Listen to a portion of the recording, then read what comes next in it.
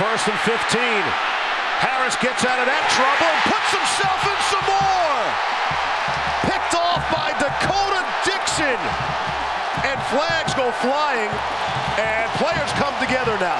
You just got to be smart with the football. It gets away from Beagle, and I can't tell you where he's throwing that ball. It's almost like in the backfield he gets impulsive. He gets away from one guy, and he's like, I got an impulse. I got to get rid of this football, and I'm just going to throw it. I don't know where it's going. A nice job of open field tackling to force the first punt by Ole Miss. And that one's nearly blocked. We got a flag on the play. They went into the punter. Roderick Proctor won't have a chance for a return. Will Gleason, the Ole Miss punter, faced pressure. This may be an automatic first down here for Ole Miss. Look here, and this has been a game riddled with mistakes by Memphis. And yeah, ball's clearly gone. You run into the punter, or rough the punter. And that wasn't just, oh, you clipped his heel. I mean, that was as roughing as you can get. They drilled him.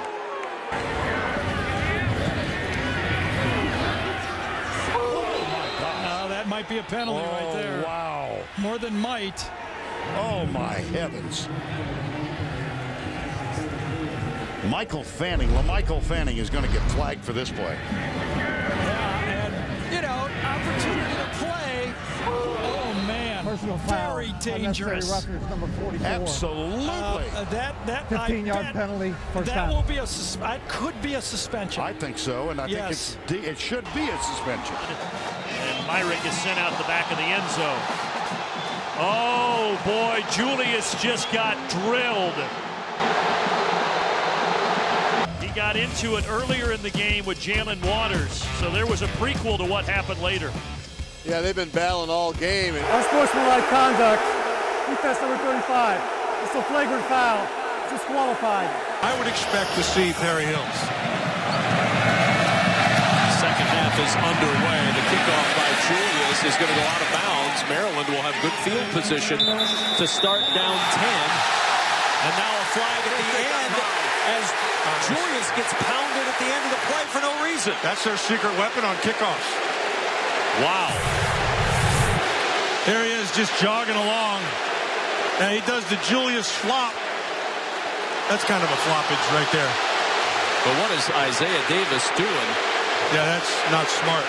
But Joey Julius, you know, he's got a little reputation going out there. So now he's not doing anything. So he's trying. 2 fouls on the play. This should be called. Kick out of bounds by the kicking team. After the play was over, flagrant personal foul. Kick receiving team number 22. By rule, number 22 is disqualified. That will be half the distance. Well, a 3 and out. And Breeding will punt it away. It's a good high kick. Fair catch called for. And a huge hit. Multiple flags come in. And Wade's popping up and down like he did something impressive.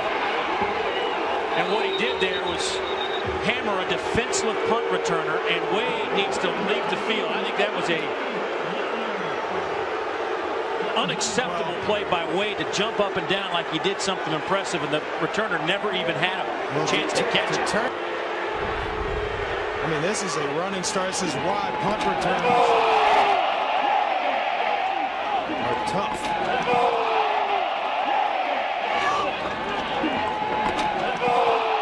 Takes a special player to stand back there and field punts. Bonifant feels the pressure, goes down the far sideline to Parker. Just couldn't quite catch up to it as Bonifant took some big-time pressure. A flag has been thrown. Roughing the passer with targeting. Number 5 on the defense. That's 15 yards, previous spot. Automatic first down. Previous play is under further review. Roughing the passer on Niles Morgan. Inexcusable. Timing-wise, it was close. Timing-wise, he was getting there in time, but it was helmet to helmet. He stayed high. Drew Tranquil at safety sat flat-footed. They had a safety over the top, and Parker just ran by him. A vicious right in the face mask of Bonifant. No doubt about it. No doubt. After review, the ruling on the field is confirmed. Number 5 is disqualified for the remainder of the game. So that is it for Niles Morgan on an already depleted Notre Dame defense. Finley brings the back. Turner to his right. Fakes inside. Backside slant. Brian Edwards can't come up with it. He's struck right in the face. That's going to be a targeting penalty as the Gamecocks go over and push the Commodores off of him. Edwards took it right in the chin as the ball was bouncing around off the slant route. Again, a little too high for Edwards, who could not hold on. And the safety, Zaire Jones, is going to have the targeting penalty as Edwards barely makes it off. Personal foul, targeting. Defense, number 6, 15-yard penalty to the end of the run. First down. The previous play is under further review. Jones with the penalty. They'll review it. But that looked pretty clear, Tom. He had a defenseless player, and Jones goes right at the headgear or above.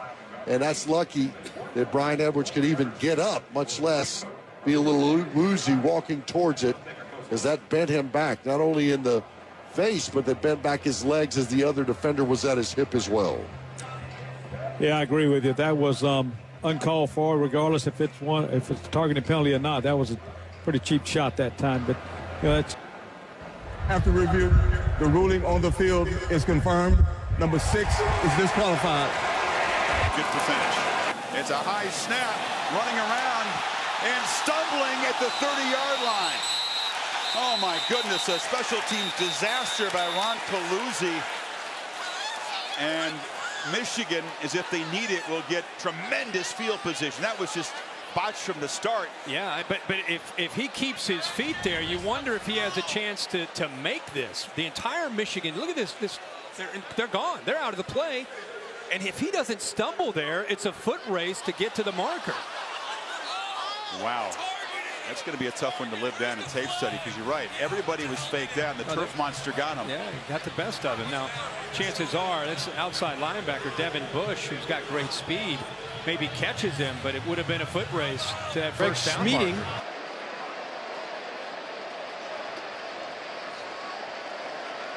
Wow. Yeah, there's no doubt about it. That's defenseless, and that's helmet to helmet.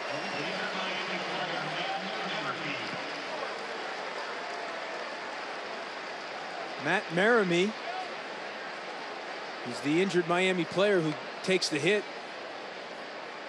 Merrimee looked like he was losing control of his body as he was going to try to make the tackle on King. But you're right, Josie Jewell, he's the jewel of that defense in the middle. And that could be devastating for Phil Parker's defense. Wow. So that is a double whammy. The long return comes back, and you lose your captain and leader on the defense. Second team All Big Ten a year ago.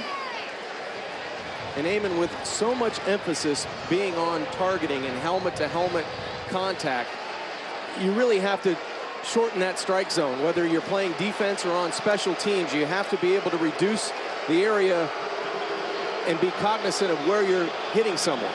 Fans certainly aren't happy with the call, but it was pretty obvious that it was a defenseless player. So his afternoon is over. Nobody bigger than 5'11", 200 pounds. Masoli throws it over the middle, caught by Jason Williams, and a flag comes down late. Late hit. I think it's going to be a late hit on the Broncos. Yeah, it was a late hit. Masoli got right back up, but he took a huge shot, roughing the passer on Boise State. Penalty will be enforced from the end of the play. 15 yards, first down. I think that was on Ellen Powers, their safety. Boise State likes to bring the safeties on a lot of blitzes. And you see to the right of your screen, he comes in there, the ball's gone. The ball's way gone. And that, you know, that's an ejection. Yes. That's an absolute ejection. The fans see it on the board, and